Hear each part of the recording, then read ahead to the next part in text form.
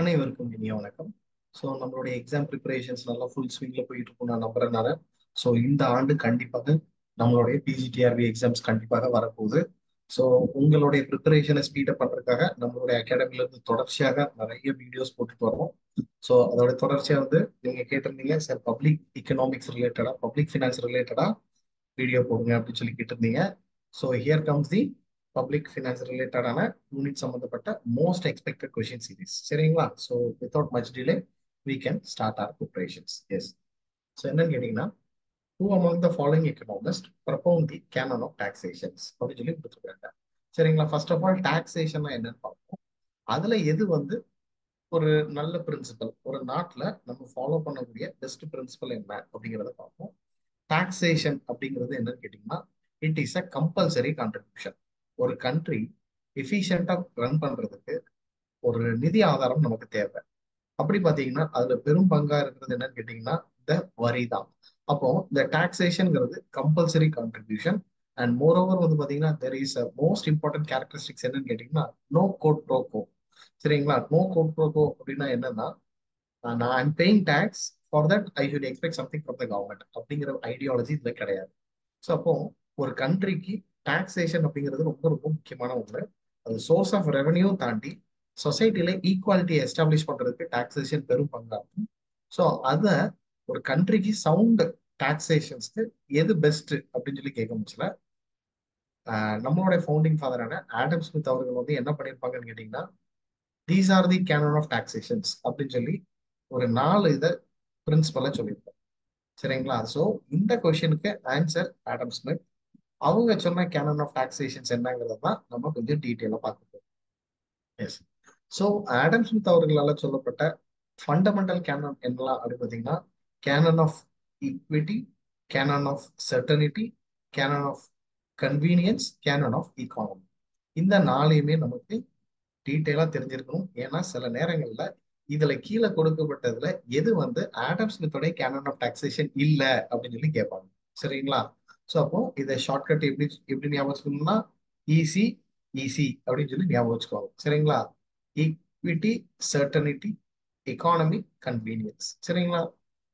இது Adam Smith அவர்களால சொல்லப்பட்ட கேனன் ஆஃப் டாக்ஸேஷன். அதுக்கப்புறம் லேட்டர் ஸ்டேஜ்ல மற்ற சில ஆஸ்பெக்டையுமே ஒரு பெஸ்ட் டாக்ஸேஷன் பிரின்சிபலுக்கு ஆட் பண்ணியிருப்பாங்க. அதர் கேனான்ஸ் அப்படிமோ அது என்னதான் கேட்டீங்கன்னா, elasticity, productivity, variety, simplicity, diversity, uniformity and coordination. இதெல்லாம் பாத்தீங்கன்னா லேட்டர் ஸ்டேஜ்ல ஆட் பண்ணப்பட்ட கேனான். பட் இதுல முக்கியமானது என்னன்னு கேட்டீங்கன்னா, இந்த 4 ரொம்ப முக்கியமானது. இதை ப்ரமோட் பண்ணது யாரு அப்படின்னு சொல்லி கேட்டீங்கன்னா, it is actually promoted by our founding father Adam Smith அவர்களால இது பாப்புலரைஸ் பண்ணப்பட்டிருக்கும். ஸோ வெல்த் ஆஃப் நேஷன்ல எழுதியிருப்பாங்க. சரிங்களா? அப்போ the right answer is a. சரிங்களா? எஸ். அடுத்தது, த displacement hypothesis in public expenditure theory is associated with அப்படின்னு சொல்லி. சரி, அப்படி பார்த்தீங்கன்னா ஃபர்ஸ்ட் ஆஃப் ஆல் ஒரு பப்ளிக் ஃபினான்ஸ்ல 3 முக்கியமான டூல்ஸை நம்ம பார்ப்போம். ஒன்று பப்ளிக் ரெவென்யூ, இன்னொன்று பப்ளிக் எக்ஸ்பெண்டிச்சர், இன்னொன்று பப்ளிக் டெட். சரிங்களா? அப்படி பார்க்கணுச்சுன்னா நமக்கு இது பப்ளிக் எக்ஸ்பெண்டிச்சர் ரிலேட்டடான கான்செப்ட். இதுல என்ன சொல்றாங்கன்னு கேட்டீங்கன்னா, இத பப்ளிக் எக்ஸ்பெண்டிச்சர், ஒரு நாட்டுல பப்ளிக் எக்ஸ்பெண்டிச்சர் எதை சார்ந்து இருக்கும் அப்படின்னு சொல்லி நிறைய தியரிஸ் இருக்கு. அதுல ஃபர்ஸ்ட் அண்ட் ஃபார்மோஸ்ட் தியரி என்னன்னு கேட்டீங்கன்னா, law of increasing state activity அப்படின்னு சொல்லுவாங்க. இது அடல்ஃப் வேக்னர் அவர்களால சொல்லப்பட்டிருக்கும். நமக்கு கேட்டது என்னன்னு கேட்டீங்கன்னா டிஸ்பிளேஸ்மெண்ட் ஹைபோதிசிஸ் யாரோட தொடர்புடையதுன்னு சொல்லி கேட்டிருக்காங்க. So we have one more theory, or we have one more hypothesis that is called as Weisman Peacock hypothesis படிப்பாங்க. சரிங்களா? இந்த தியரியில ஒரு கவர்மெண்டோடைய எக்ஸ்பெண்டிச்சர் ஸ்ட்ரெயிட் லைனா இல்லாம ஸ்டெப் மாதிரி இருக்கும். சரிங்களா? ஸ்டெப் மாதிரி இருக்கும் அப்படின்னு சொல்லி எக்ஸ்பிளைன் பண்ணியிருப்பாங்க. ஸோ இந்த ஏன் இது ஸ்ட்ரெயிட் லைனா இல்லாம, ஏன்னா இதுக்கு முன்னாடி உள்ள எக்கனாமிஸ்ட் எல்லாமே கவர்மெண்டோட எக்ஸ்பெண்டிச்சர் இப்படி ஸ்ட்ரெயிட் லைனா இருக்கும் அப்படின்னு சொல்லி எக்ஸ்பிளைன் பண்ணியிருப்பாங்க. ஆனா இல்ல, ரியல் வேர்ல்டுல பாத்தீங்கன்னா கவர்மெண்டோட எக்ஸ்பெண்டிச்சர் ஸ்ட்ரெயிட் லைனா இருக்காது, ஸ்டெப்ஸ் லைக் மேனர்ல இப்படி இருக்கும் அப்படின்னு சொல்லி எக்ஸ்பிளைன் பண்ணியிருப்பாங்க. ஏன் இந்த இது வந்து ஸ்ட்ரெயிட் லைனா இல்லாம ஸ்டெப் லைக் மேனர்ல இருக்குங்கிறதுக்கு அவங்க ஒரு 3 எஃபெக்டை சொல்லியிருப்பாங்க. Number 1 displacement effect, number 2 inspection effect, number 3 concentration effect அப்படின்னு சொல்லி 3 எஃபெக்டை சொல்லியிருப்பாங்க. Displacement effect, inspection effect and concentration effect அப்படிங்கிறத டீடைலிங் பண்ணியிருப்பாங்க. அப்போ சொசைட்டில ஏற்படுற டிஸ்டர்பன்ஸ், ஃபார் அன் எக்ஸாம்பிள் இந்த பர்டிகுலர் இயர்ல பாத்தீங்கன்னா வேர்ல்டு வார் 1 நடந்திருக்கும், வேர்ல்டு வார் 2 நடந்திருக்கும், சரிங்களா? அது போக 1930ஸ்ல கிரேட் டிப்ரெஷன் நடந்திருக்கும். இந்த மாதிரி சோஷியல் டிஸ்டர்பன்ஸ்னால கவர்மெண்டோட எக்ஸ்பெண்டிச்சர் வந்து பாத்தீங்கன்னா ஸ்ட்ரெயிட் லைனா இல்லாம இந்த மாதிரியான பேட்டர்ன் ஆஃப் ஸ்டெப் லைக் மேனர்ல இருக்கும் அப்படின்னு சொல்லி சொல்லப்பட்டது வந்து வைஸ்மன் பீகாக் தேரி, சரிங்களா? எஸ். ஸோ இதுதான் ரைட் ஆன்சர், சரிங்களா? ஸோ இதுல 3 எஃபெக்ட் உண்டு. இதுல டிஸ்பிளேஸ்மெண்ட் எஃபெக்ட் பத்தி கேட்டிருக்காங்க. சில நேரங்கள்ல இதுல கான்சென்ட்ரேஷன் எஃபெக்ட் பத்தியும் கேட்கலாம், இல்ல இன்ஸ்பெக்ஷன் எஃபெக்ட் பத்தியும் கேட்கலாம். சில நேரங்கள்ல டிஸ்பிளேஸ்மெண்ட் எஃபெக்ட்னா என்னன்னு கூட கேட்கும். ஸோ அதையும் சேர்த்து நம்ம டீட்டெயிலா படிச்சு வச்சுக்கிட்டோம், சரிங்களா? எஸ். அடுத்தது, this is one of my favourite curve in economics, lawful curve அப்படின்னு சொல்லுவாங்க, சரிங்களா? ஸோ எக்கனாமிக்ஸ்ல உங்களுக்கு வந்து நிறைய கர்வ்ஸ் உண்டு. அது வந்து பாத்தீங்கன்னா லைக் ப்ரொடக்ஷன் பாசிபிலிட்டி கர்வ்ல ஆரம்பிச்சு, சரிங்களா, we have plenty and plenty of curves. அதுல பப்ளிக் ஃபினான்ஸ்ல ரொம்ப இம்பார்ட்டன்டான குரூஷியலான ஒரு கர்வ் இருக்கு அப்படின்னு கேட்டீங்கன்னா இட் இஸ் லாஃபர் கர்வ். இந்த லாஃபர் கர்வ் வந்து எது ரெண்டோடைய ரிலேஷன்ஷிப் பத்தி படிக்குது அப்படின்னு கேட்குறாங்க, சரிங்களா? நமக்கு ஃபர்ஸ்ட் ஆஃப் ஆல் ஸ்ட்ரெயிட்டாவே பார்த்தாலே தெரிஞ்சிடும், இன்ஃபிளேஷன் அண்ட் அன்எம்ப்ளாய்மெண்ட்ங்கிறது வந்து பிலிப்ஸ் கர்வ். கண்டிப்பா இது கிடையாது, சரிங்களா?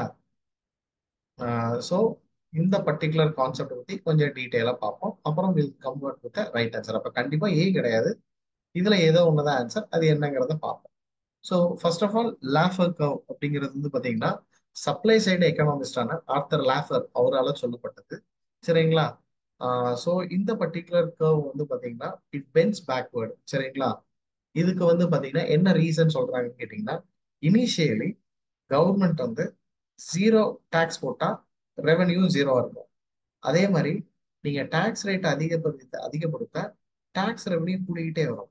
ஆனா ஒரு பியாண்ட் அ சர்டன் லிமிட்டுக்கு அப்புறம் கவர்மெண்ட் வந்து டாக்ஸேஷன் அதிகப்படுத்த நினைச்சாங்கன்னா டாக்ஸ் ரெவென்யூ குறைய ஆரம்பிச்சிடும், சரிங்களா? இதுக்கு காரணம் என்னன்னு கேட்டீங்கன்னா, இப்போ ஃபார் எக்ஸாம்பிள் நீங்க வந்து ஒரு நாளைக்கு நமக்கு சேலரி 1000 ரூபான்னு வச்சுக்கோங்க. இந்த 1000 ரூபால கவர்மெண்ட் 70% வரி போடுறாங்கன்னு வச்சுக்கோங்க. 700 ரூபாய் நீங்க வரி கட்டணும் அப்படின்னா will you go for a job or will you stay in your home? லீஜரா வீட்ல இருந்துப்பீங்களா அப்படிங்கறத கமெண்ட் செக்ஷன்ல போடுங்க, சரிங்களா? எஸ். அப்போ ஒரு லிமிட்டுக்கு மேல கவர்மெண்ட் வந்து வரி போடணும்னு நினைச்சாங்கன்னா கவர்மெண்ட்டுக்கு ரெவென்யூ கிடைக்காது, ரேதர் ரெவென்யூ டிக்ளைன் ஆகும். இந்த டாக்ஸ் ரேட்டுக்கும் டாக்ஸ் ரெவென்யூக்கும் உள்ள தொடர்பினையை பத்தி படிக்கிறது தான் இந்த லாஃபர் கர்வோட இது. இந்த பர்டிகுலர் லாஃபர் கர்வை பாப்புலரைஸ் பண்ணது யாருன்னு கேட்டீங்கன்னா ஆர்த்தர் லாஃபர். ஆனா இதுல ஒரு சுவாரஸ்யமான ஒரு ஸ்டோரி உண்டு. ஆர்த்தர் லாஃபர் வந்து பாத்தீங்கன்னா அவருடைய இதுல என்ன சொல்லியிருப்பாருன்னு கேட்டீங்கன்னா, இந்த கான்செப்டை நான் சொல்லல, 14வது நூற்றாண்டுல யுவான் கால்தூன் அப்படிங்கிறவங்க முக்கதீமா அப்படிங்கிற ஒரு புக்ல தான் இந்த லாஃபர் கர்வ் பத்தி பேசியிருப்பாங்க. அதை நான் வந்து கொஞ்சம் மாடிஃபை பண்ணி சொல்றேன் அப்படிங்கிறது அவங்களே சொல்லியிருப்பாங்க. So is one of the famous supply side economist author lawful. அவங்க வந்து டாக்ஸ் ரேட்டுக்கும் டாக்ஸ் ரெவன்யூக்கும் உள்ள ரிலேஷன்ஷிப்பை எஸ்டாப்ளிஷ் பண்றதுக்காக சொன்ன curve தான் இந்த லாஃபர் கர்வ், சரிங்களா? ஸோ அப்போ D is the perfect answer. And incidence of taxes refers to, இதெல்லாம் கண்டிப்பாக நிச்சயமாக கேட்கக்கூடிய ஒரு கேள்வி. ஸோ டாக்ஸ் அப்படிங்கிறது வந்து பாத்தீங்கன்னா இட்ஸ் அ பேர்டன். கவர்மெண்ட் நம்ம மேல போடுற லெவி தான் we call it as a taxes, சரிங்களா? இப்போ நல்லா கவனிங்க, என் மேல டாக்ஸ் உழுது, நானே டாக்ஸை பே பண்றேன் அப்படின்னா அது டைரக்ட் டாக்ஸ். என் மேல வரி உழுது, அதை வேற யாரோ பே பண்றாங்கன்னா அது இன்டைரக்ட் டாக்ஸ். அப்போ டைரக்ட் டாக்ஸையும் இன்டைரக்ட் டாக்ஸையும் டிஃபரன்ஷியேட் பண்ணி காட்டுறதுக்கு ரொம்ப முக்கியமான ஒரு விஷயம் இருக்கு அப்படின்னு கேட்டீங்கன்னா அது வந்து இம்பாக்ட் அண்ட் இன்சிடென்ட் அப்படிம்பாங்க. Impact and incidence, incidence of taxes அப்படிம்பாங்க. இப்போ இம்பாக்ட் ஆஃப் டாக்ஸ் அப்படின்னா என்னன்னு கேட்டீங்கன்னா யாரு மேல இனிஷியலா டாக்ஸ் பேர்டன் விழுதோ யார் மேல முதல் முதல் வரி விழுதோ அவங்களுக்கு we call it as a impact. சரிங்களா? இப்போ அதே டாக்ஸா அவரே பே பண்ணிட்டாரு அப்படின்னா that is incident. So final resting point of a டாக்ஸை we call it as incident அப்படின்னு. சரிங்களா? ஸோ ஃபர்ஸ்ட் யார் மேல வரி விழுதோ அது பேர் இம்பாக்ட்னும், யார் கடைசி அந்த வரியை செலுத்துறாங்க அதை இன்சிடென்ட்னு சொல்லுவோம். சரிங்களா? இன் பிட்வீன்ல வந்து பாத்தீங்கன்னா டைரக்ட் டாக்ஸ்ல வந்து இம்பாக்டும் இன்சிடென்ட்டும் ஒரே ஆளா தான் இருப்பாங்க. இப்போ ஃபார் அன் எக்ஸாம்பிள், எனக்கு இன்கம் டாக்ஸ் போட்டிருக்காங்கன்னா இதை வேற யாரு மேலேயும் நான் வந்து இதை ஷிஃப்ட் பண்ண முடியாது. அதே இது இப்ப ஜிஎஸ்டி போட்டிருக்காங்க அப்படின்னா இதை நான் என்ன பண்ணலாம், மற்றவங்களுக்கு ஷிஃப்ட் பண்ணி விடலாம். ஸோ அப்போ நீங்க நல்லா கவனிச்சீங்கன்னா ஒரு டாக்ஸ் டைரக்ட் டாக்ஸா இன்டைரக்ட் டாக்ஸான்னு சொல்லி பிரிச்சு காட்டுறதுக்கு we are அப்ளைங் this impact and incidents. சரிங்களா? ஸோ இன் பிட்வீன்ல ஷிஃப்டிங் ஒன்று வரும். டைரக்ட் டாக்ஸ்ல ஷிஃப்டிங் பாசிபிள் கிடையாது, வேற indirect டாக்ஸ்ல shifting is highly possible. சரிங்களா? அப்ப அப்படிங்கிற பட்சத்துல இம்பாக்ட்ங்கிறது ஃபர்ஸ்ட் யார் மேல இனிஷியலா பேர்டன் வருதோ அதை இம்பாக்ட்னும், யாரு ஃபைனலா இந்த டாக்ஸை பே பண்றாங்களோ அது இன்சிடென்ட்னு சொல்லுவோம். சரிங்களா? அப்போ incidents of a tax refers to அப்படின்னு கேக்குறாங்க. அப்போ லெவல் அண்ட் ரேட் ஆஃப் டாக்ஸேஷனா கேட்டீங்கன்னா கிடையாது. Ultimately who base the tax இது வரும். So B is the right answer. growth of tax வராது. த வே in which tax is collected இதுவும் வராது. So B is the perfect answer. இப்போ ஃபார் எக்ஸாம்பிள் வந்து உங்களுக்கு டைரக்ட் டாக்ஸ் இன்டைரக்ட் டாக்ஸை டிஃபரன்ஷியேட் பண்றது impact and incidence base பண்ணி உங்களுக்கு கேள்வி கேட்கறதுக்கு அதிக வாய்ப்புகள் இருக்கு. சரிங்களா? So இன்சிடென்ட்ஸ்ங்கிறது it is actually finally resting place point of a taxes of incidents. And finally ரொம்ப ரொம்ப இம்பார்ட்டன்டான ஒரு டாபிக் இது, principal of maximum social advantages given by அப்படின்னு சொல்றாங்க. ஸோ நல்லா கவனிங்க. பப்ளிக் ஃபினான்ஸோடைய ஃபவுண்டேஷன் அப்படின்னு சொல்லி பார்த்தீங்கன்னா, பப்ளிக் ஃபினான்ஸோடைய கோர் கார்னர் ஸ்டோன் என்ன அப்படின்னு சொல்லி பார்த்தீங்கன்னா is none other then this principal of maximum social advantage.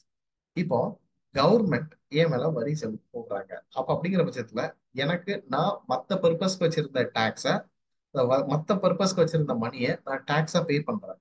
அப்ப டாக்ஸ்ங்கிறது என்னோட இதுல வந்து இட் இஸ் ஒரு இண்டிவிஜுவலை பொறுத்த வரைக்கும் it is a dish utility. சரிங்களா? அதே இது கலெக்ட் பண்ண டாக்ஸ கவர்மெண்ட் என்ன பண்ணுது அப்படின்னு சொல்லி பாத்தீங்கன்னா, எனக்கே ஒரு இன்ஃப்ராஸ்ட்ரக்சர் டெவலப்மெண்ட் ப்ராஜெக்ட் இல்ல ஏதோ ஒரு விதத்துல எனக்கே அது வெல்ஃபேரா வருது. அப்ப அப்படிங்கிற பட்சத்துல அகைன் தட் கவர்மெண்டோட expenditure is coming in bit back as a utility எனக்கு கிடைக்கும். அப்போ கவர்மெண்டோடைய ரெவென்யூ அண்ட் கவர்மெண்டோட எக்ஸ்பெண்டிச்சரோடைய இன்டராக்ஷன் பாயிண்ட் வந்து ஈக்லிபிரியமா இருக்கிற பட்சத்துல அந்த பர்டிகுலர் பாயிண்ட்டை தான் we call it as principal of maximum social advantage. இந்த பர்டிகுலர் கான்செப்டை பாப்புலரைஸ் பண்ணது யாரு அப்படின்னு சொல்லி கேட்டிருக்காங்க. So will have a look into it. இதுதான் நம்மளுடைய இந்த மார்ஜினல், சரிங்களா, social advantage maximum social advantage அப்படிம்பாங்க. MSP marginal social benefit. சரிங்களா?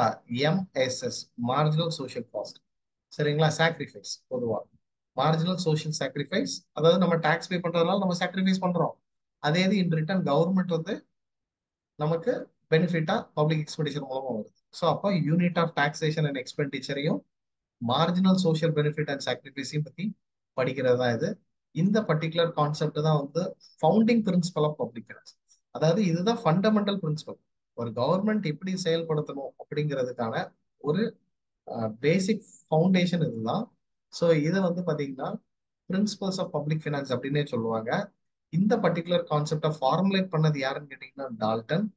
அதே இது இதை யார் பாப்புலரைஸ் பண்ணான்னு கேட்டீங்கன்னா ப்ரொஃபசர் ஆர்த்தர் சிசில் பிகோ. சரிங்களா? இது Dalton குவாலிட்டேஷன principal of maximum social அட்வான்டேஜனும், இதே ஆர்த்தர் சிசில் பிகோ அவர்களால principal of maximum aggregate welfare அப்படின்னு சொல்லி அழைக்கப்படுது. ஸோ இந்த பாயிண்ட்டை தான் தே call it as a maximum principal of maximum social benefit அப்படின்னு அட்வான்டேஜ் அப்படிம்பாங்க. ஸோ இந்த பர்டிகுலர் கான்செப்டை ஃபார்முலேட் பண்ணது யாரு கிவன் அப்படின்னு சொல்லி பார்த்தீங்கன்னா it is Hugh Dalton, farmer finance minister of Britain. சரிங்களா? Hugh Dalton. சரிங்களா? இவங்க தான் இந்த கான்செப்டை பாப்புலரைஸ் பண்ணியிருப்பாங்க. ஸோ நிச்சயமாக உங்களுக்கு இப்போ நம்ம இன்னைக்கு டிஸ்கஸ் பண்ண கொஸ்டின்ஸ் எல்லாமே உங்களுக்கு பயனுள்ளதா இருக்கும் நான் நம்புறேன் நான். If you found that this is very very useful, இந்த வீடியோக்கு ஒரு லைக் கொடுங்க. அதே மாதிரி I would like to inform that we are offering a full-time courses for upcoming PGTRB exams that நம்ம offer பண்றோம். Those who are interested, you can contact this number so that you can get with the live classes, recorded sessions, Tamil eligibility, GK and education methodology. இது உங்களுக்கு கிடைக்கும். Along with that, we have launched a test series. சரிங்களா? உங்களுக்கு nearly 200 plus test நம்ம வைப்போம். So இந்த இதோட இது எல்லாமே வந்து பார்த்தீங்கன்னா 4500. Those are availing for the full course உங்களுக்கு டெஸ்ட் சீரிஸ் ஃப்ரீ ஆயிடும். சரிங்களா? So those are interested, you can contact this number and you can get your enrollment. My best wishes for you all. See you in the next video. Thank you so much for that.